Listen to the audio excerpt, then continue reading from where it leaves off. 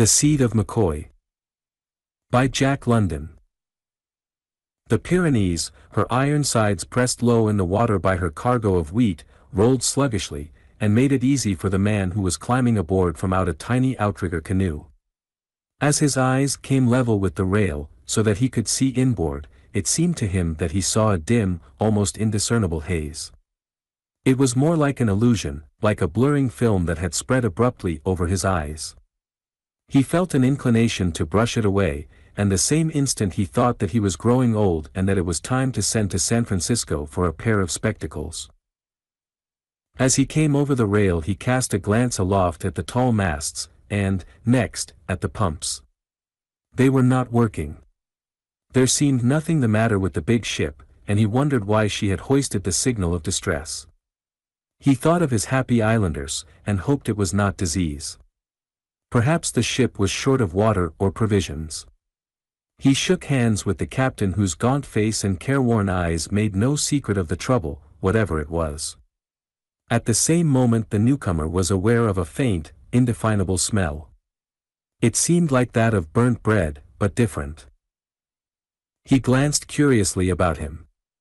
20 feet away a weary-faced sailor was caulking the deck. As his eyes lingered on the man, he saw suddenly arise from under his hands a faint spiral of haze that curled and twisted and was gone. By now he had reached the deck. His bare feet were pervaded by a dull warmth that quickly penetrated the thick calluses. He knew now the nature of the ship's distress. His eyes roved swiftly forward, where the full crew of weary-faced sailors regarded him eagerly. The glance from his liquid brown eyes swept over them like a benediction, soothing them, wrapping them about as in the mantle of a great peace. "How long has she been afire, Captain?" he asked in a voice so gentle and unperturbed that it was as the cooing of a dove. At first the captain felt the peace and content of it stealing in upon him, then the consciousness of all that he had gone through and was going through smote him, and he was resentful. By what right did this ragged beachcomber, in dungaree trousers and a cotton shirt, suggest such a thing as peace and content to him in his overwrought, exhausted soul? The captain did not reason this, it was the unconscious process of emotion that caused his resentment. 15 days, he answered shortly. "Who are you?" "My name is McCoy," came the answer in tones that breathed tenderness and compassion. "I mean, are you the pilot?" McCoy passed the benediction of his gaze over the tall, heavy-shouldered man with the haggard, unshaven face who had joined the captain. "I am as much a pilot as anybody," was McCoy's answer. "We are all pilots here, Captain, and I know every inch of these waters." But the captain was impatient. "What I want is some of the authorities. I want to talk with them, and blame quick. Then I'll do just as well." Again that insidious suggestion of peace, and his ship a raging furnace beneath his feet. The captain's eyebrows lifted impatiently and nervously, and his fist clenched as if he were about to strike a blow with it. "Who in hell are you?" he demanded. "I am the chief magistrate," was the reply in a voice that was still the softest and gentlest imaginable. The tall, heavy-shouldered man broke out in a harsh laugh that was partly amusement, but mostly hysterical. Both he and the captain regarded McCoy with incredulity and amazement. That this barefooted beachcomber should possess such high-sounding dignity was inconceivable. His cotton shirt, unbuttoned, exposed a grizzled chest and the fact that there was no undershirt beneath. A worn straw hat failed to hide the ragged gray hair. Halfway down his chest descended an untrimmed patriarchal beard. In any slop shop, 2 shillings would have outfitted him complete as he stood before them. "Any relation to the McCoy of the Bounty?" the captain asked. "He was my great-grandfather." "Oh," the captain said, then bethought himself. "My name is Davenport, and this is my first mate, Mr. Koenig." They shook hands. "And now to business." The captain spoke quickly, the urgency of a great haste pressing his speech. "We've been on fire for over 2 weeks. She's ready to break all hell loose any moment. That's why I held for Pitcairn. I want to beach her, or scuttle her, and save the hull." "Then you made a mistake, Captain," said McCoy. "You should have slacked away for Mangareva. There's a beautiful beach there, in a lagoon where the water is like a mill pond." "But we're here, ain't we?" the first mate demanded. "That's the point. We're here, and we've got to do something." McCoy shook his head kindly. "You can do nothing here. There is no beach.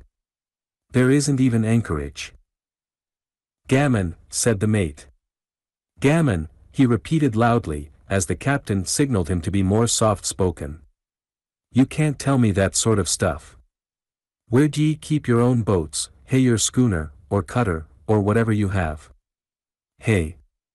Answer me that." McCoy smiled as gently as he spoke. His smile was a caress, an embrace that surrounded the tired mate and sought to draw him into the quietude and rest of McCoy's tranquil soul. "We have no schooner or cutter," he replied. "And we carry our canoes to the top of the cliff." "You've got to show me," snorted the mate. "How'd you get around to the other islands, heh? Tell me that." "We don't get around. As governor of Pitcairn, I sometimes go. When I was younger, I was away a great deal sometimes on the trading schooners, but mostly on the missionary brig. But she's gone now, and we depend on passing vessels. Sometimes we have had as high as 6 calls in 1 year. At other times, a year, and even longer, has gone by without one passing ship. Yours is the first in 7 months. And you mean to tell me," the mate began. But Captain Davenport interfered. "Enough of this. We're losing time. What is to be done, Mr. McCoy?" The old man turned his brown eyes, sweet as a woman's, shoreward, and both captain and mate followed his gaze around from the lonely rock of Pitcairn to the crew clustering forward and waiting anxiously for the announcement of a decision. McCoy did not hurry. He thought smoothly and slowly, step by step, with the certitude of a mind that was never vexed or outraged by life. "The wind is light now," he said finally. "There is a heavy current setting to the westward." "That's what made us fetch to leeward," the captain interrupted, desiring to vindicate his seamanship. "Yes, that is what fetched you to leeward," McCoy went on. "Well, you can't work up against this current today. And if you did, there is no beach. Your ship will be a total loss." He paused, and captain and mate looked despair at each other. "But I will tell you what you can do. The breeze will freshen tonight around midnight. See those tails of clouds and that thickness to windward, beyond the point there? That's where she'll come from, out of the southeast, hard. It is 300 miles to Mangareva. Square away for it. There is a beautiful bed for your ship there." The mate shook his head. "Come into the cabin, and we'll look at the chart," said the captain. McCoy found a stifling, poisonous atmosphere in the pent cabin. Stray waftures of invisible gases bit his eyes and made them sting. The deck was hotter, almost unbearably hot to his bare feet. The sweat poured out of his body. He looked almost with apprehension about him. This malignant, internal heat was astounding. It was a marvel that the cabin did not burst into flames. He had a feeling as if of being in a huge bake oven where the heat might at any moment increase tremendously and shrivel him up like a blade of grass. As he lifted one foot and rubbed the hot sole against the leg of his trousers, the mate laughed in a savage, snarling fashion. "The anteroom of hell," he said. "Hell herself is right down there under your feet." "It's hot!" McCoy cried involuntarily, mopping his face with a bandana handkerchief. "Here's Mangareva," the captain said, bending over the table and pointing to a black speck in the midst of the white blankness of the chart. "And here, in between, is another island. Why not run for that?" McCoy did not look at the chart. "That's Crescent Island," he answered. "It is uninhabited, and it is only 2 or 3 feet above water. Lagoon, but no entrance. No, Mangariva is the nearest place for your purpose. Mangariva it is, then, said Captain Davenport, interrupting the mate's growling objection. Call the crew aft, Mr. Koenig. The sailors obeyed, shuffling wearily along the deck and painfully endeavoring to make haste. Exhaustion was evident in every movement. The cook came out of his galley to hear, and the cabin boy hung about near him. When Captain Davenport had explained the situation and announced his intention of running for Mangariva, an uproar broke out. Against a background of throaty rumbling arose inarticulate cries of rage, with here and there a distinct curse, or word, or phrase. A shrill Cockney voice soared and dominated for a moment, crying, God! After being in L for 15 days and now E wants us to sail this floaten L to sea again.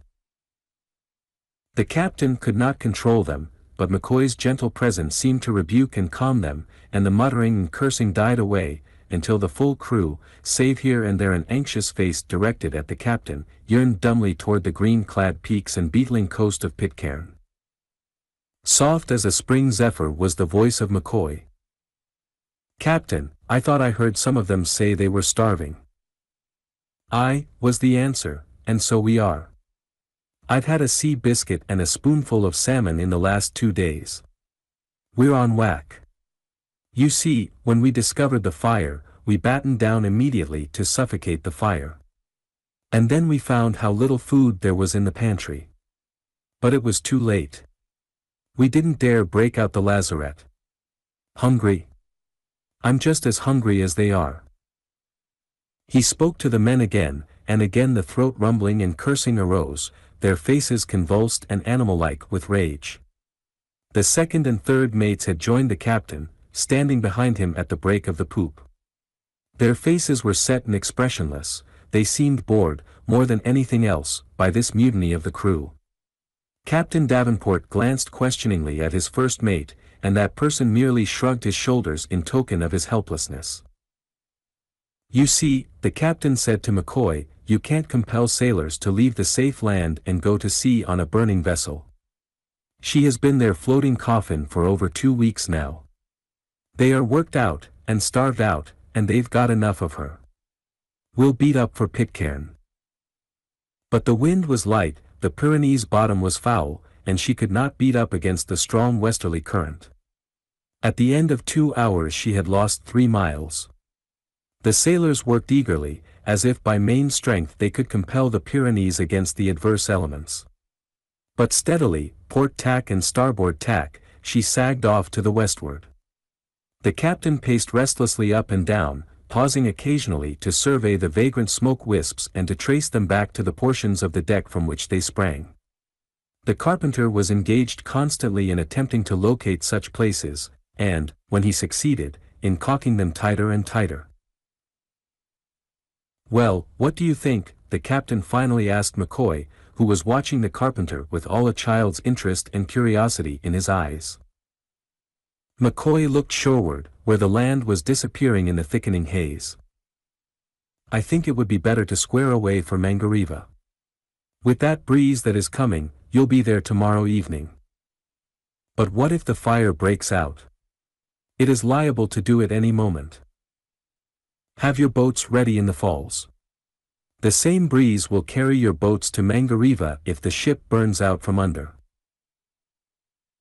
Captain Davenport debated for a moment, and then McCoy heard the question he had not wanted to hear, but which he knew was surely coming. I have no chart of Mangariva. On the general chart it is only a fly speck. I would not know where to look for the entrance into the lagoon. Will you come along and pilot her in for me? McCoy's serenity was unbroken. Yes, Captain, he said, with the same quiet unconcern with which he would have accepted an invitation to dinner, I'll go with you to Mangariva. Again the crew was called aft, and the captain spoke to them from the break of the poop. We've tried to work her up, but you see how we've lost ground. She's setting off in a 2-knot current. This gentleman is the Honorable McCoy, Chief Magistrate and Governor of Pitcairn Island. He will come along with us to Mangariva. So you see, the situation is not so dangerous. He would not make such an offer if he thought he was going to lose his life. Besides, whatever risk there is, if he of his own free will come on board and take it, we can do no less. What do you say for Mangareva?" This time there was no uproar.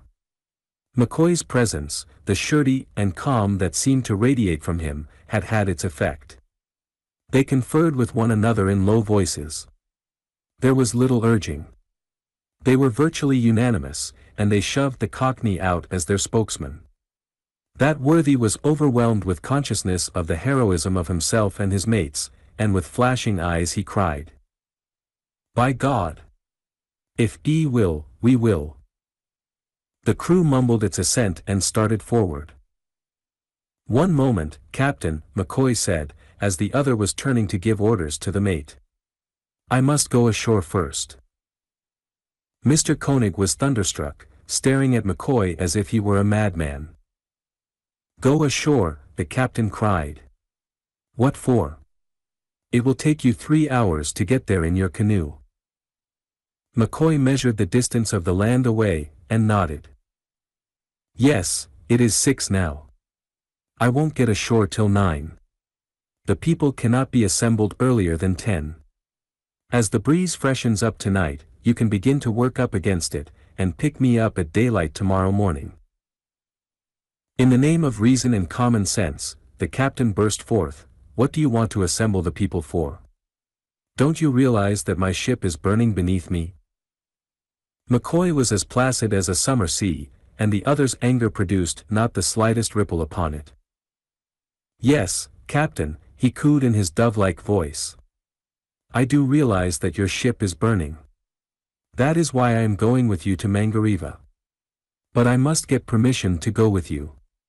It is our custom.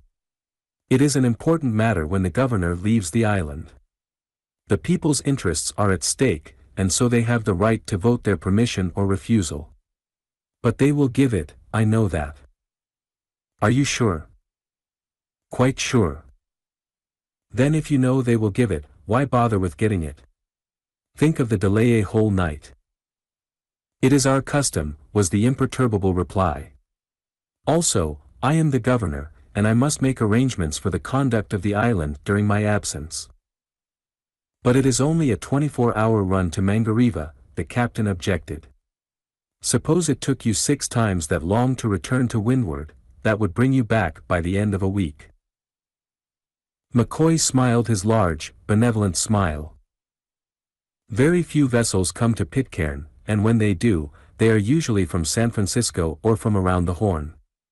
I shall be fortunate if I get back in 6 months. I may be away a year, and I may have to go to San Francisco in order to find a vessel that will bring me back. My father once left Pitcairn to be gone 3 months, and 2 years passed before he could get back. Then, too, you are short of food. If you have to take to the boats, and the weather comes up bad, you may be days in reaching land. I can bring off 2 canoe loads of food in the morning. Dried bananas will be best. As the breeze freshens, you beat up against it. The nearer you are, the bigger loads I can bring off. Goodbye." He held out his hand. The captain shook it, and was reluctant to let go. He seemed to cling to it as a drowning sailor clings to a life buoy. "How do I know you will come back in the morning?" he asked. "Yes, that's it," cried the mate. "How do we know but what he's skinning out to save his own hide?" McCoy did not speak. He looked at them sweetly and benignantly, and it seemed to them that they received a message from his tremendous certitude of soul. The captain released his hand, and, with a last sweeping glance that embraced the crew in its benediction, McCoy went over the rail and descended into his canoe. The wind freshened, and the Pyrenees, despite the foulness of her bottom, 1/2 miles away from the westerly current. At daylight, with Pitcairn 3 miles to windward, Captain Davenport made out 2 canoes coming off to him. Again McCoy clambered up the side and dropped over the rail to the hot deck. He was followed by many packages of dried bananas, each package wrapped in dry leaves. "Now, Captain," he said, "swing the yards and drive for dear life." "You see, I am no navigator," he explained a few minutes later, as he stood by the captain aft, the latter with gaze wandering from aloft to overside as he estimated the Pyrenees' speed. "You must fetch her to Mangareva. When you have picked up the land, then I will pilot her in. What do you think she is making?" 11, Captain Davenport answered, with a final glance at the water rushing past. 11. "Let me see, if she keeps up that gait, we'll sight Mangareva between 8 and 9 o'clock tomorrow morning. I'll have her on the beach by 10 or by 11 at latest. And then your troubles will be all over." It almost seemed to the captain that the blissful moment had already arrived, such was the persuasive convincingness of McCoy. Captain Davenport had been under the fearful strain of navigating his burning ship for over 2 weeks, and he was beginning to feel that he had had enough. A heavier flaw of wind struck the back of his neck and whistled by his ears. He measured the weight of it, and looked quickly overside. "The wind is making all the time," he announced. "The old girl's doing nearer 12 than 11 right now. If this keeps up, we'll be shortening down tonight." All day the Pyrenees, carrying her load of living fire, tore across the foaming sea. By nightfall, royals and topgallant sails were in, and she flew on into the darkness, with great, crested seas roaring after her. The auspicious wind had had its effect, and fore and aft a visible brightening was apparent. In the second dog watch some careless soul started a song, and by 8 bells the whole crew was singing. Captain Davenport had his blankets brought up and spread on top the house. "I've forgotten what sleep is," he explained to McCoy. "I'm all in. But give me a call at any time you think necessary." At 3 in the morning he was aroused by a gentle tugging at his arm. He sat up quickly, bracing himself against the skylight, stupid yet from his heavy sleep. The wind was thrumming its war song in the rigging, and a wild sea was buffeting the Pyrenees. Amidships she was wallowing first one rail under and then the other, flooding the waist more often than not. McCoy was shouting something he could not hear.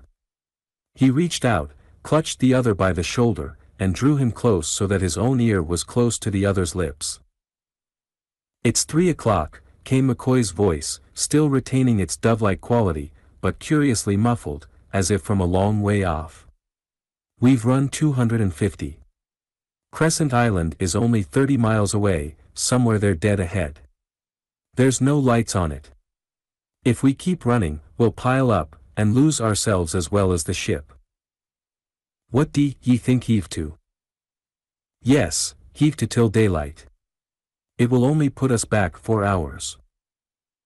So the Pyrenees, with her cargo of fire, was hove to, biting the teeth of the gale and fighting and smashing the pounding seas.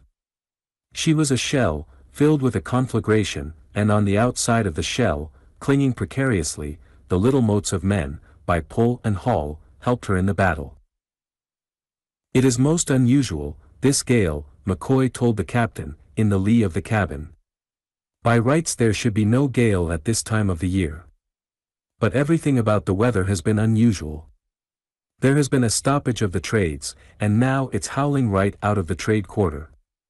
He waved his hand into the darkness, as if his vision could dimly penetrate for hundreds of miles. "It is off to the westward.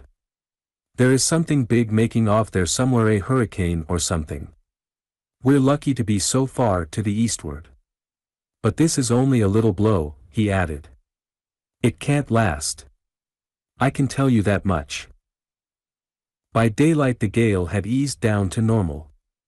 But daylight revealed a new danger. It had come on thick.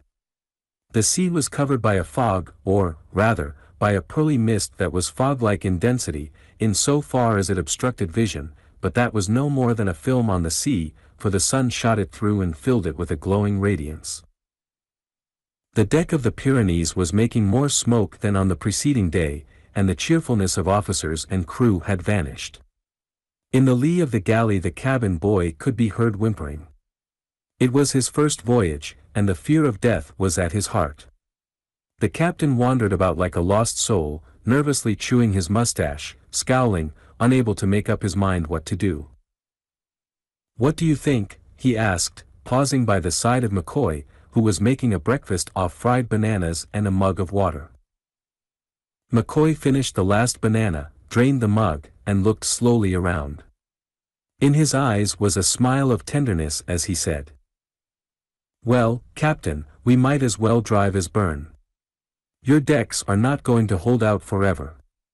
They are hotter this morning. You haven't a pair of shoes I can wear. It is getting uncomfortable for my bare feet." The Pyrenees shipped 2 heavy seas as she was swung off and put once more before it, and the first mate expressed a desire to have all that water down in the hold, if only it could be introduced without taking off the hatches. McCoy ducked his head into the binnacle and watched the course set. "I'd hold her up some more, Captain," he said. "She's been making drift when hove to." "I've set it to a point higher already," was the answer. "Isn't that enough?" "I'd make it 2 points, Captain. This bit of a blow kicked that westerly current ahead faster than you imagine." Captain Davenport compromised on 1.5 points, and then went aloft, accompanied by McCoy and the first mate, to keep a lookout for land. Sail had been made, so that the Pyrenees was doing 10 knots. The following sea was dying down rapidly. There was no break in the pearly fog, and by 10 o'clock Captain Davenport was growing nervous. All hands were at their stations, ready, at the first warning of land ahead, to spring like fiends to the task of bringing the Pyrenees up on the wind. That land ahead, a surf-washed outer reef, would be perilously close when it revealed itself in such a fog. Another hour passed. The 3 watchers aloft stared intently into the pearly radiance. "What if we miss Mangareva?" Captain Davenport asked abruptly. McCoy, without shifting his gaze, answered softly. "Why, let her drive, Captain.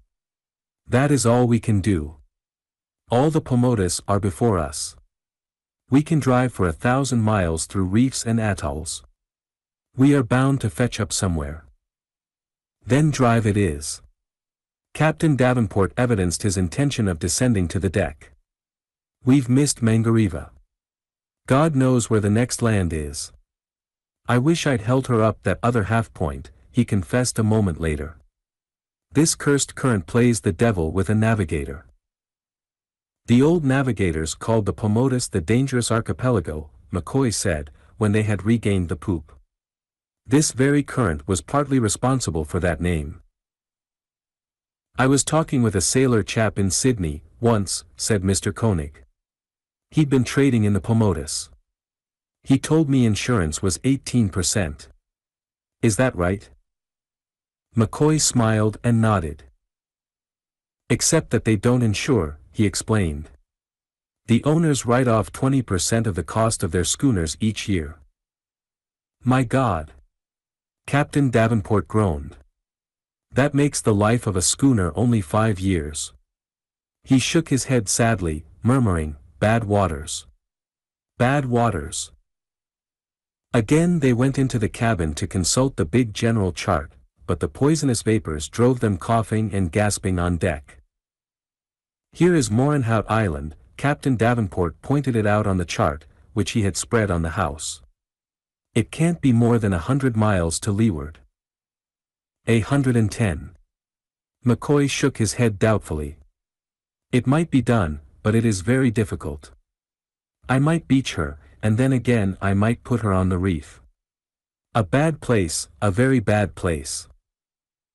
"We'll take the chance," was Captain Davenport's decision, as he set about working out the course. Sail was shortened early in the afternoon, to avoid running past in the night, and in the second dog watch the crew manifested its regained cheerfulness. Land was so very near, and their troubles would be over in the morning. But morning broke clear, with a blazing tropic sun. The southeast trade had swung around to the eastward, and was driving the Pyrenees through the water at an 8-knot clip. Captain Davenport worked up his dead reckoning, allowing generously for drift, and announced Morenhout Island to be not more than 10 miles off. The Pyrenees sailed the 10 miles, she sailed 10 miles more, and the lookouts at the 3 mastheads saw naught but the naked, sun-washed sea. But the land is there, I tell you, Captain Davenport shouted to them from the poop. McCoy smiled soothingly, but the captain glared about him like a madman, fetched his sextant, and took a chronometer sight. I knew I was right, he almost shouted, when he had worked up the observation. 21:55, south, 136, 2, west. There you are. We're 8 miles to windward yet. What did you make it out, Mr. Koenig? The first mate glanced at his own figures, and said in a low voice. 21:55 all right, but my longitude's 136:48. That puts us considerably to leeward. But Captain Davenport ignored his figures with so contemptuous a silence as to make Mr. Koenig grit his teeth and curse savagely under his breath. Keep her off, the captain ordered the man at the wheel. 3 points steady there, as she goes. Then he returned to his figures and worked them over. The sweat poured from his face. He chewed his mustache, his lips, and his pencil, staring at the figures as a man might at a ghost. Suddenly, with a fierce, muscular outburst, he crumpled the scribbled paper in his fist and crushed it underfoot. Mr. Koenig grinned vindicatively and turned away, while Captain Davenport leaned against the cabin and for half an hour spoke no word, contenting himself with gazing to leeward with an expression of musing hopelessness on his face. Mr. McCoy, he broke silence abruptly. The chart indicates a group of islands, but not how many, off there to the northward, or northwestward, about 40 miles the Action Islands. What about them? There are 4, all low, McCoy answered. First to the southeast is Machueri, no people, no entrance to the lagoon. Then comes Tenerunga. There used to be about a dozen people there, but they may be all gone now. Anyway, there is no entrance for a ship, only a boat entrance, with a fathom of water. Vihaga and Turaro are the other 2. No entrances, no people, very low. There is no bed for the Pyrenees in that group. She would be a total wreck. Listen to that. Captain Davenport was frantic. No people. No entrances. What in the devil are islands good for? Well, then, he barked suddenly, like an excited terrier, the chart gives a whole mess of islands off to the northwest. What about them? What one has an entrance where I can lay my ship? McCoy calmly considered. He did not refer to the chart. All these islands, reefs, shoals, lagoons, entrances, and distances were marked on the chart of his memory.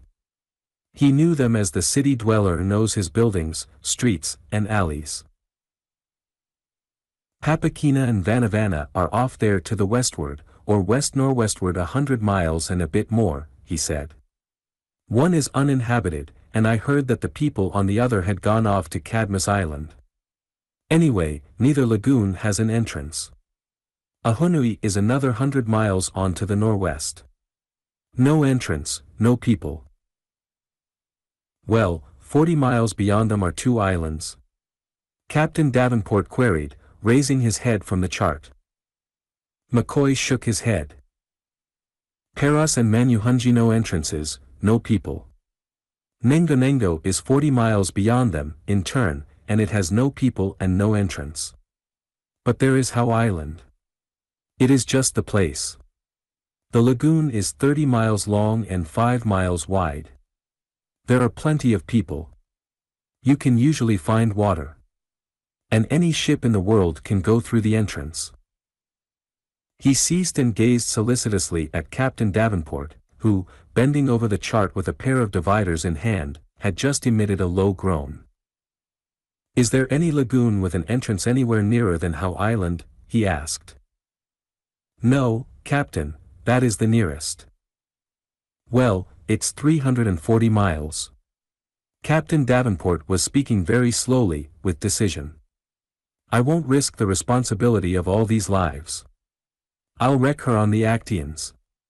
And she's a good ship, too, he added regretfully, after altering the course, this time making more allowance than ever for the westerly current.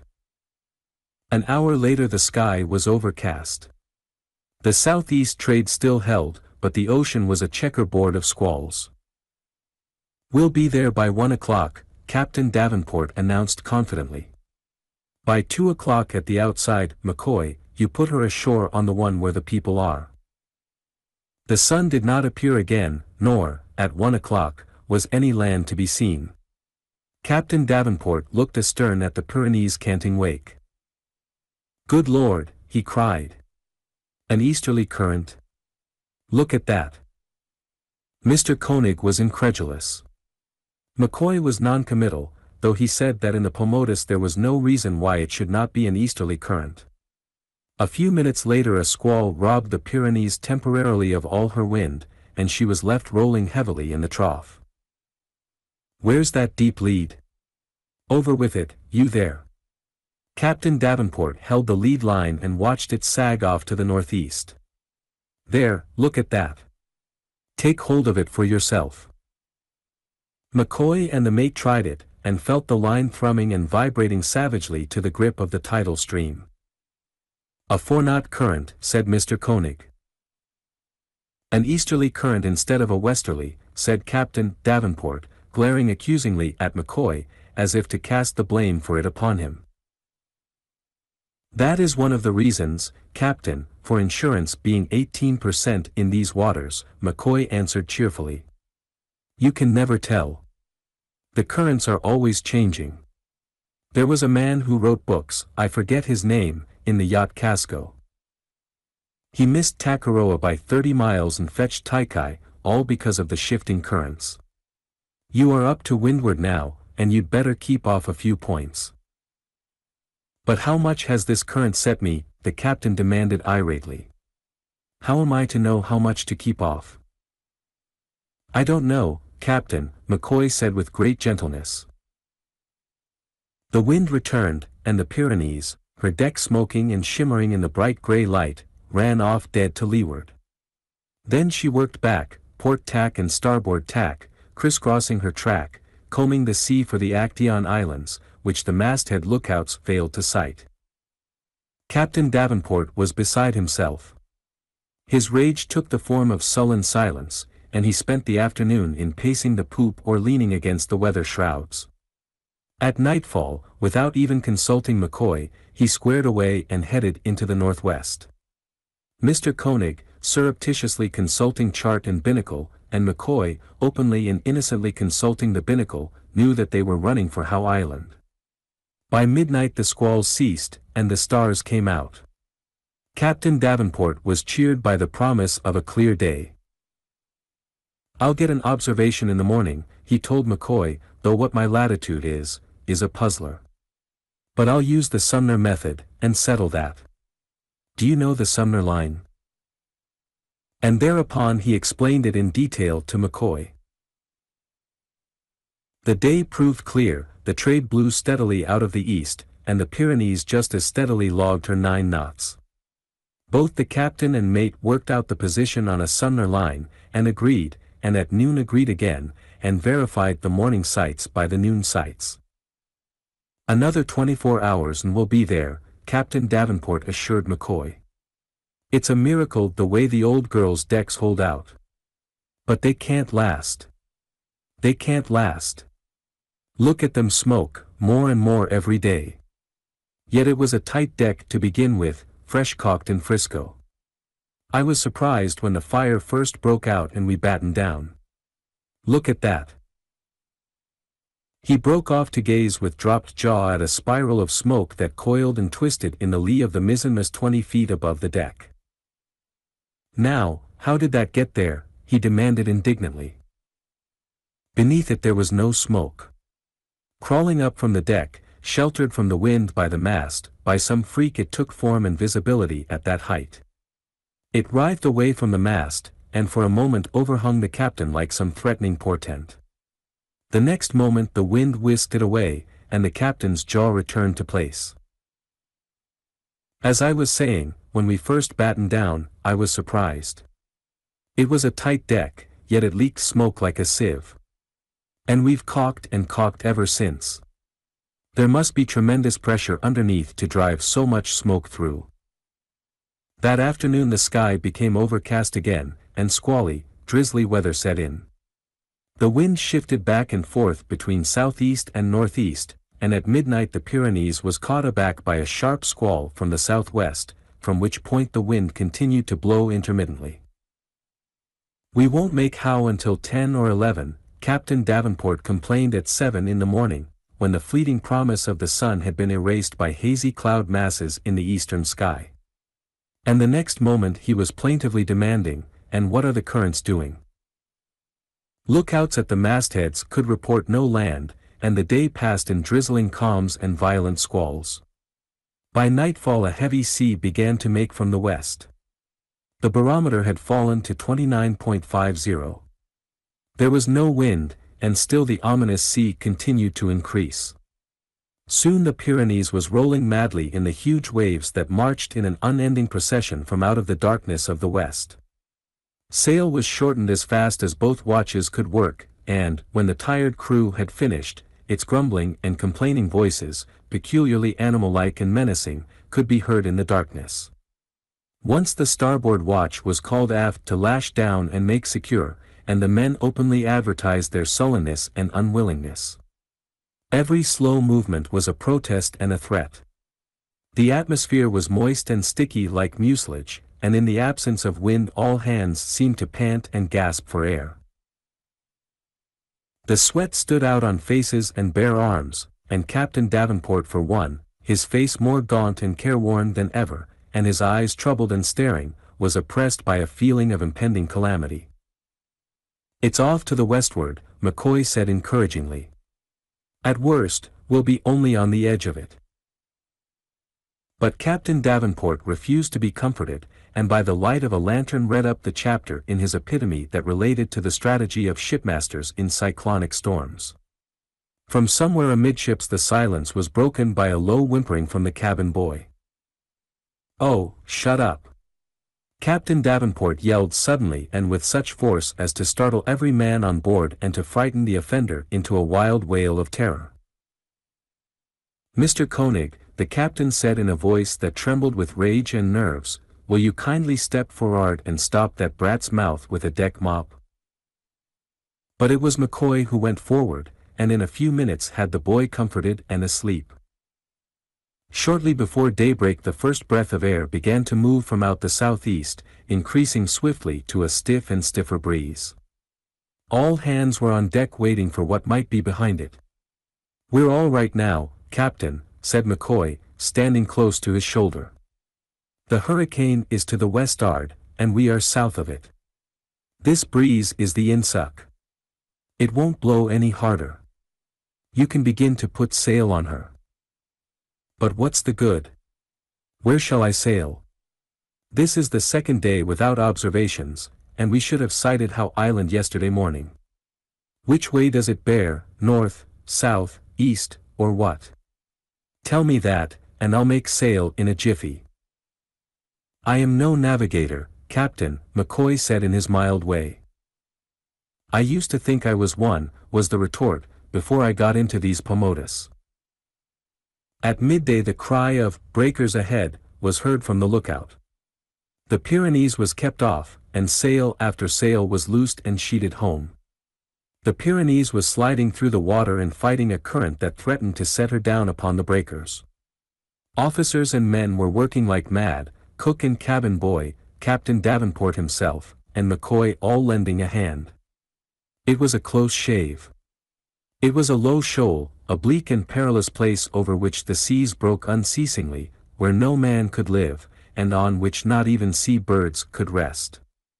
The Pyrenees was swept within 100 yards of it before the wind carried her clear, and at this moment the panting crew, its work done, burst out in a torrent of curses upon the head of McCoy who had come on board, and proposed the run to Mangareva, and lured them all away from the safety of Pitcairn Island to certain destruction in this baffling and terrible stretch of sea.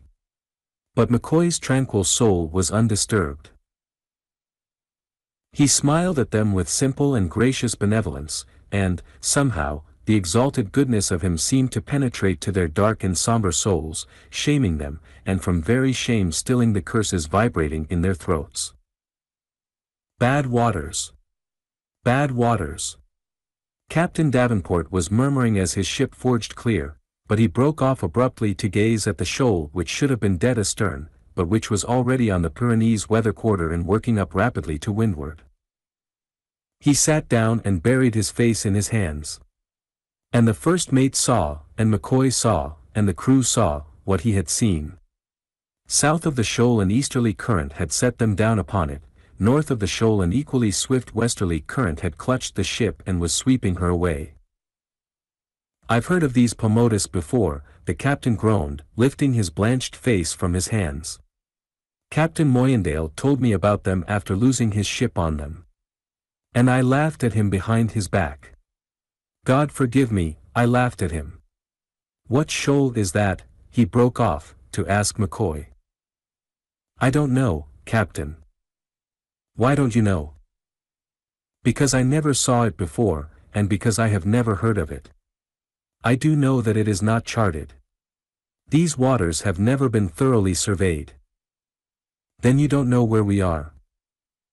"No more than you do," McCoy said gently. At 4 in the afternoon coconut trees were sighted, apparently growing out of the water. A little later the low land of an atoll was raised above the sea. "I know where we are now, Captain." McCoy lowered the glasses from his eyes. "That's Resolution Island. We are 40 miles beyond Howe Island, and the wind is in our teeth. Get ready to beach her then. Where's the entrance?" "There's only a canoe passage. But now that we know where we are, we can run for Barclay de Tolly. It is only 120 miles from here, due northwest. With this breeze we can be there by 9 o'clock tomorrow morning." Captain Davenport consulted the chart and debated with himself. "If we wreck her here," McCoy added, "we'd have to make the run to Barclay de Tolly in the boats just the same." The captain gave his orders, and once more the Pyrenees swung off for another run across the inhospitable sea. And the middle of the next afternoon saw despair and mutiny on her smoking deck. The current had accelerated, the wind had slackened, and the Pyrenees had sagged off to the west. The lookout sighted Barclay de Tolly to the eastward, barely visible from the masthead, and vainly and for hours the Pyrenees tried to beat up to it. Ever, like a mirage, the coconut trees hovered on the horizon, visible only from the masthead. From the deck they were hidden by the bulge of the world. Again Captain Davenport consulted McCoy and the chart. Macomo lay 75 miles to the southwest. Its lagoon was 30 miles long, and its entrance was excellent. When Captain Davenport gave his orders, the crew refused duty. They announced that they had had enough of hell fire under their feet. There was the land. What if the ship could not make it? They could make it in the boats. Let her burn, then. Their lives amounted to something to them. They had served faithfully the ship, now they were going to serve themselves. They sprang to the boats, brushing the second and third mates out of the way, and proceeded to swing the boats out and to prepare to lower away. Captain Davenport and the first mate, revolvers in hand, were advancing to the break of the poop, when McCoy, who had climbed on top of the cabin, began to speak. He spoke to the sailors, and at the first sound of his dove-like, cooing voice they paused to hear. He extended to them his own ineffable serenity and peace. His soft voice and simple thoughts flowed out to them in a magic stream, soothing them against their wills. Long forgotten things came back to them, and some remembered lullaby songs of childhood and the content and rest of the mother's arm at the end of the day. There was no more trouble, no more danger, no more irk, in all the world. Everything was as it should be, and it was only a matter of course that they should turn their backs upon the land and put to sea once more with hell fire hot beneath their feet. McCoy spoke simply, but it was not what he spoke. It was his personality that spoke more eloquently than any word he could utter. It was an alchemy of soul, occultly subtle and profoundly deep, a mysterious emanation of the spirit, seductive, sweetly humble, and terribly imperious. It was illumination in the dark crypts of their souls, a compulsion of purity and gentleness vastly greater than that which resided in the shining, death-spitting revolvers of the officers. The men wavered reluctantly where they stood, and those who had loosed the turns made them fast again. Then one, and then another, and then all of them, began to sidle awkwardly away. McCoy's face was beaming with childlike pleasure as he descended from the top of the cabin. There was no trouble. For that matter, there had been no trouble averted. There never had been any trouble, for there was no place for such in the blissful world in which he lived. "You hypnotized them," Mr. Koenig grinned at him, speaking in a low voice. "Those boys are good," was the answer. "Their hearts are good. They have had a hard time, and they have worked hard, and they will work hard to the end." Mr. Koenig had not time to reply. His voice was ringing out orders, the sailors were springing to obey, and the Pyrenees was paying slowly off from the wind until her bow should point in the direction of Macomo. The wind was very light, and after sundown almost ceased. It was insufferably warm, and fore and aft men sought vainly to sleep. The deck was too hot to lie upon, and poisonous vapors, oozing through the seams, crept like evil spirits over the ship, stealing into the nostrils and windpipes of the unwary and causing fits of sneezing and coughing. The stars blinked lazily in the dim vault overhead, and the full moon, rising in the east, touched with its light the myriads of wisps and threads and spidery films of smoke that intertwined and writhed and twisted along the deck, over the rails, and up the masts and shrouds. "Tell me," Captain Davenport said, rubbing his smarting eyes, "what happened with that Bounty crowd after they reached Pitcairn? The account I read said they burnt the Bounty, and that they were not discovered until many years later. But what happened in the meantime? I've always been curious to know." "They were men with their necks in the rope. There were some native men, too. And then there were women. That made it look like trouble right from the jump." "There was trouble," McCoy answered. "They were bad men. They quarreled about the women right away. One of the mutineers, Williams, lost his wife. All the women were Tahitian women. His wife fell from the cliffs when hunting sea birds.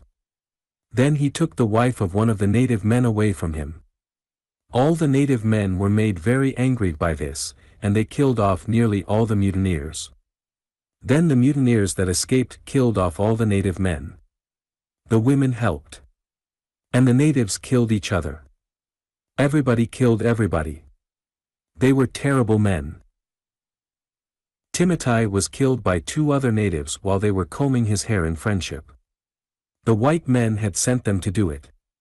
Then the white men killed them. The wife of Tululu killed him in a cave because she wanted a white man for husband. They were very wicked. God had hidden his face from them. At the end of 2 years all the native men were murdered, and all the white men except 4. They were young, John Adams, McCoy, who was my great-grandfather, and Quintal. He was a very bad man, too. Once, just because his wife did not catch enough fish for him, he bit off her ear. They were a bad lot. Mr. Koenig exclaimed. "Yes, they were very bad," McCoy agreed and went on serenely cooing of the blood and lust of his iniquitous ancestry. "My great-grandfather escaped murder in order to die by his own hand. He made a still and manufactured alcohol from the roots of the tea plant. Quintal was his chum, and they got drunk together all the time. At last McCoy got delirium tremens, tied a rock to his neck, and jumped into the sea.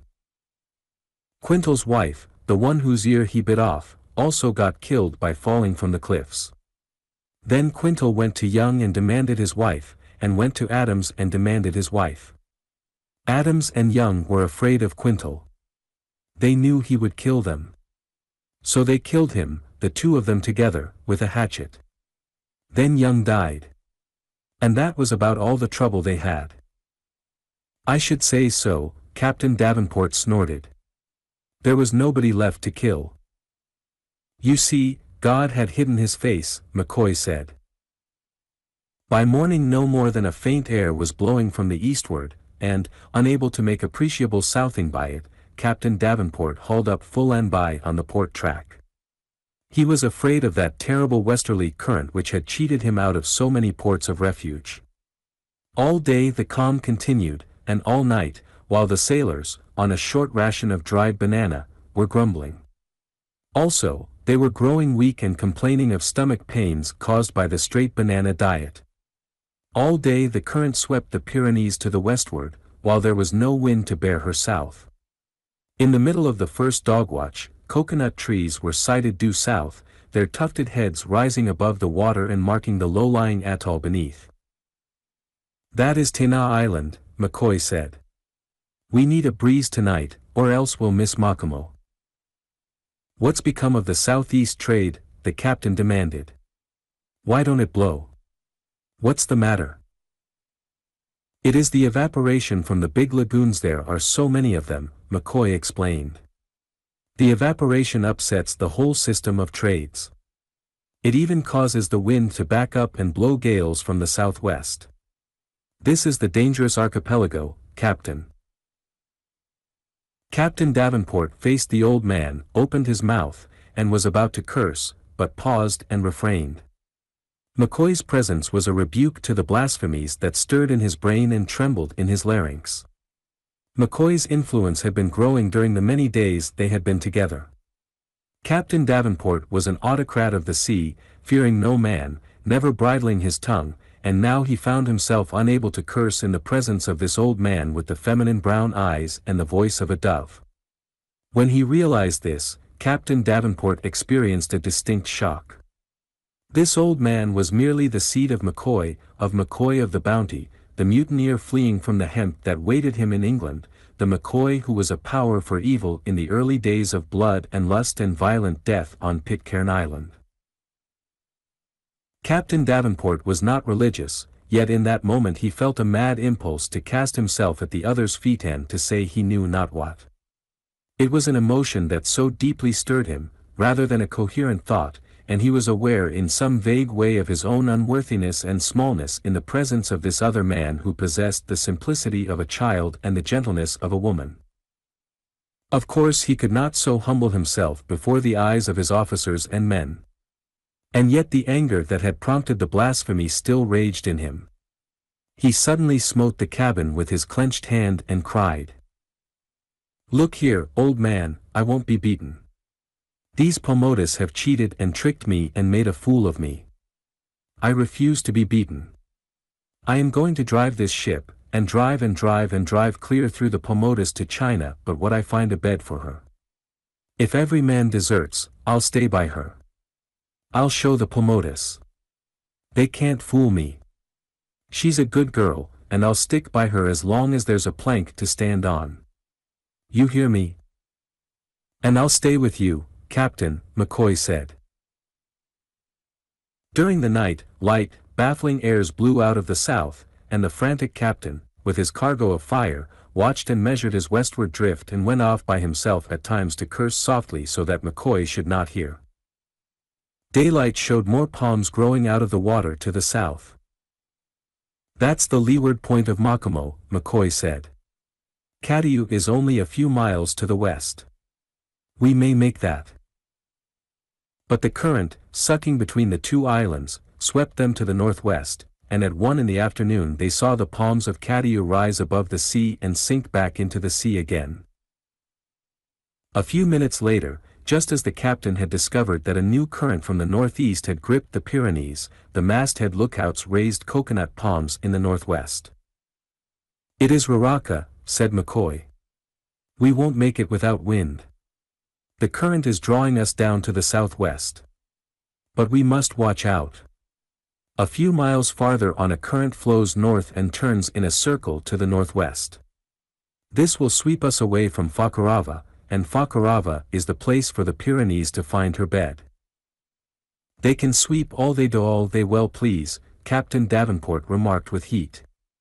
"We'll find a bed for her somewhere just the same." But the situation on the Pyrenees was reaching a culmination. The deck was so hot that it seemed an increase of a few degrees would cause it to burst into flames. In many places even the heavy-soled shoes of the men were no protection, and they were compelled to step lively to avoid scorching their feet.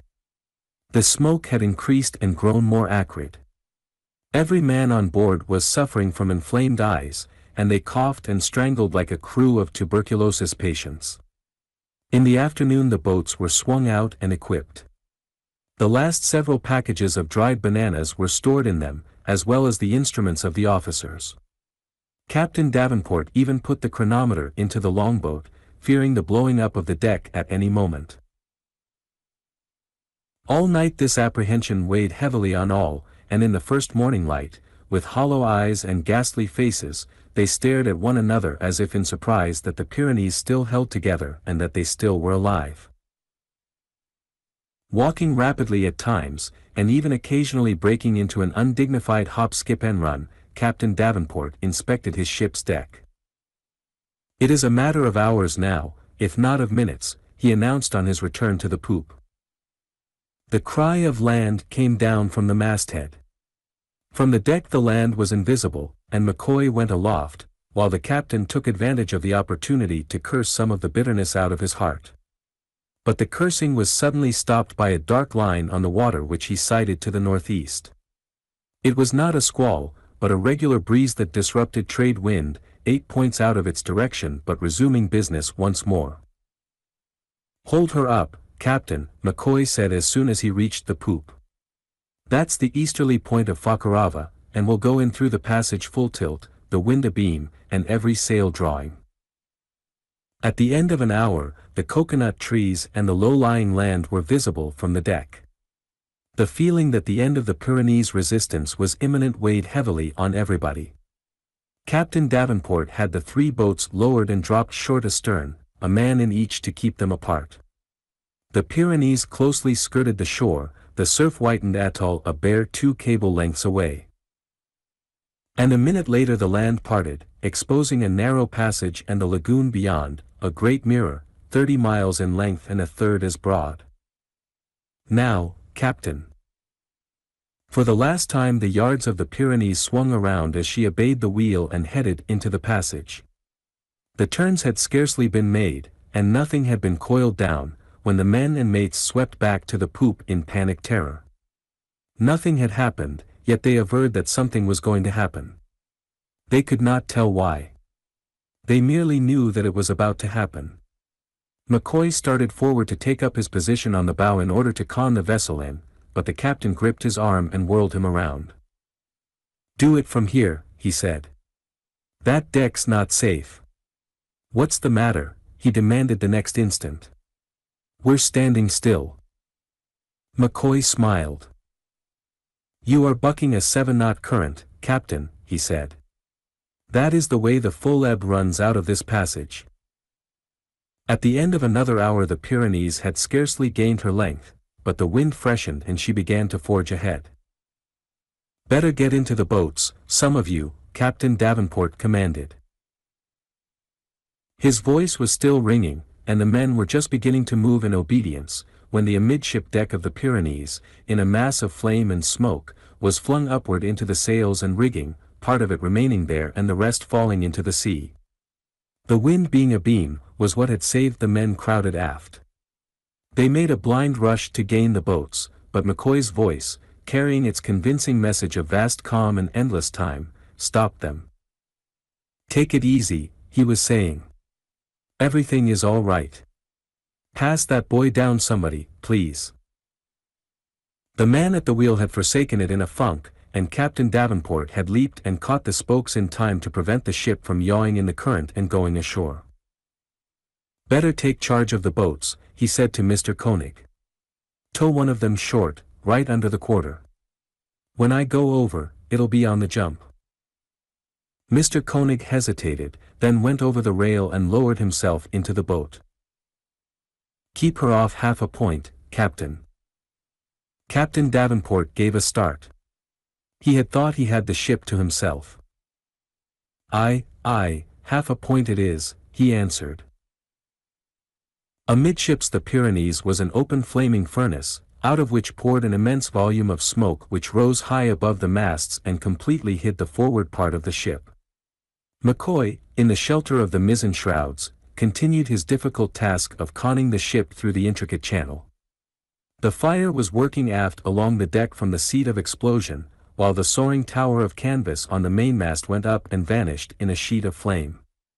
Forward, though they could not see them, they knew that the headsails were still drawing.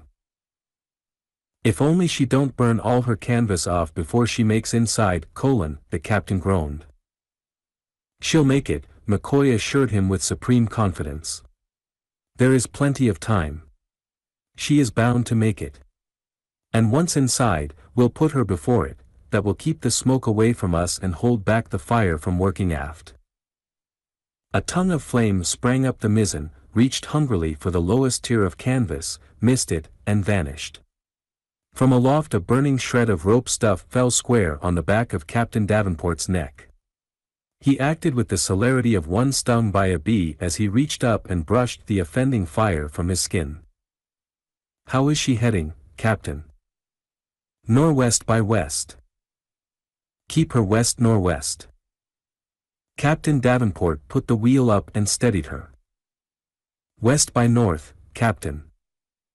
"West by north she is. And now west." Slowly, point by point, as she entered the lagoon, the Pyrenees described the circle that put her before the wind, and point by point, with all the calm certitude of 1,000 years of time to spare, McCoy chanted the changing course. "Another point, Captain." "A point it is." Captain Davenport whirled several spokes over, suddenly reversing and coming back one to check her. "Steady. Steady, she is right on it." Despite the fact that the wind was now astern, the heat was so intense that Captain Davenport was compelled to steal sidelong glances into the binnacle, letting go the wheel now with one hand, now with the other, to rub or shield his blistering cheeks. McCoy's beard was crinkling and shriveling, and the smell of it, strong in the other's nostrils, compelled him to look toward McCoy with sudden solicitude. Captain Davenport was letting go the spokes alternately with his hands in order to rub their blistering backs against his trousers. Every sail on the mizzenmast vanished in a rush of flame, compelling the two men to crouch and shield their faces. "Now," said McCoy, stealing a glance ahead at the low shore, "4 points up, Captain, and let her drive." Shreds and patches of burning rope and canvas were falling about them and upon them.